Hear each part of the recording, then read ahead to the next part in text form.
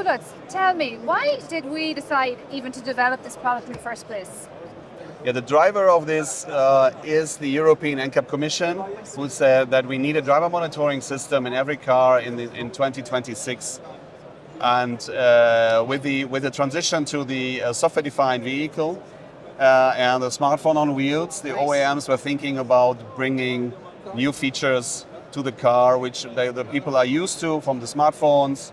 So they wanted to have also like a nice human vision camera in the car. Okay. So we're combining with this sensor the two worlds and can save costs. Okay, so we're talking about a mix of, like driver monitoring, making sure people aren't, getting tired and drowsy. Exactly. But also the kind of applications that maybe, I don't know, Gen Z are using nowadays, like TikTok or exactly. maybe even Teams meetings. Exactly. So one person's driving, the other person's having a Teams meeting, and we can do all this stuff together in the car. So, okay. You name it, exactly. Okay, this is the background. I mean, we're at Electronica 2024. Yes. It's all about software-defined vehicles, so Yes. it's starting to come together for me now. Okay, so great.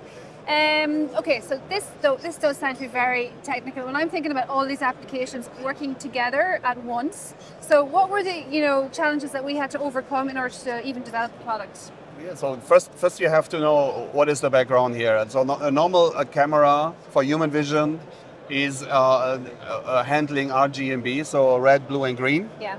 And you attach this to an ISP, which is specified for this application, and then you get a nice image. Yes. Okay. With machine vision, we are using active lighting because we want to be independent from this ambient light. Right. Yeah. Okay. So we illuminate with near-infrared light. Okay.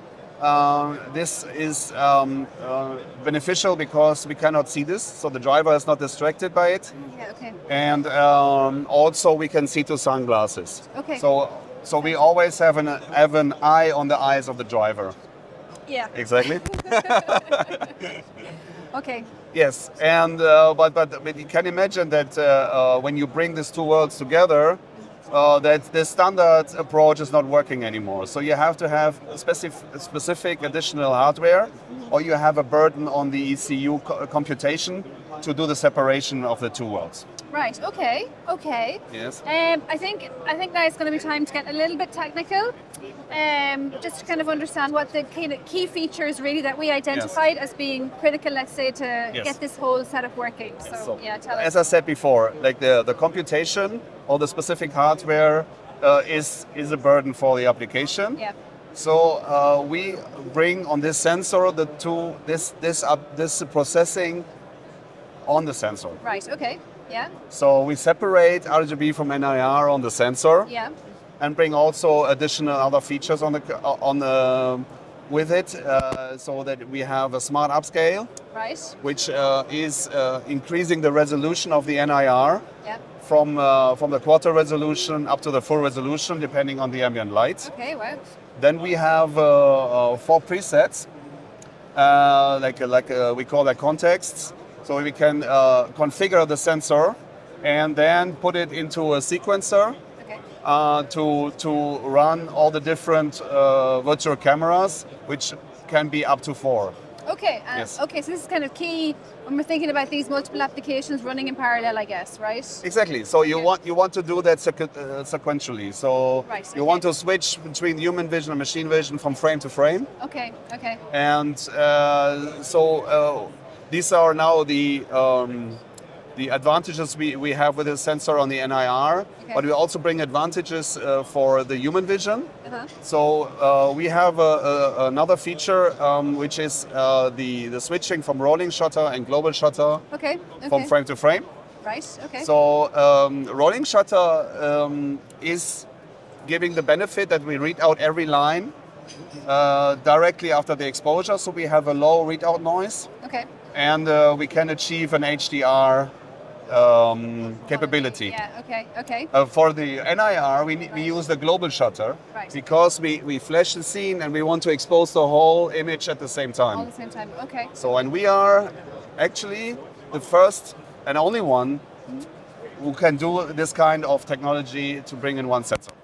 So we're unique. We're unique now, let's say, worldwide in this kind of a product. Yes, we are actually leading here. Leading? Yes. Ooh, I love hearing that. Okay, fabulous. Yes. So we are actually so good with this that we bring this automotive sensor to industrial and to consumer markets. And this is a quite unique thing. Normally we derive the technology from the consumer and industrial to the automotive. This is the other way around now, okay. Yes. Okay, very interesting, very interesting. Yeah. Okay, so, but I know that there's something else in this product that is super interesting, right?